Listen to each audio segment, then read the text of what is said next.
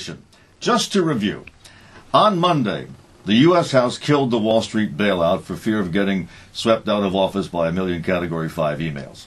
So tonight, the Senate is going to step in, and after Rosh Hashanah ends at sundown, they will try to pass the bailout in the dark. Now, this version is different. It raises the insurance on bank deposits, but only for a year.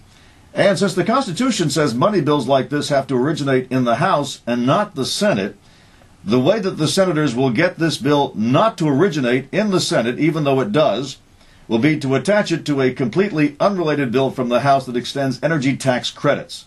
A very popular bill, but also not paid for. And therefore, the bill that the Senate is voting on after sundown and then will send to the House on Thursday morning is a bailout plan that is even more expensive than the bailout plan that failed in the House for being too expensive. It'll be interesting to see if the 12 Republicans who didn't want the failure of the president's economic policies rubbed in their faces on Monday will welcome it on Thursday. But there may be a magic wand.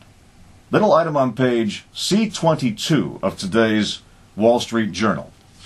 Some shaky banks got a little healthier overnight after the Securities and Exchange Commission clarified its accounting rules so that loans that were listed as having basically no current value may now be legally listed as having value based on what they might be worth someday.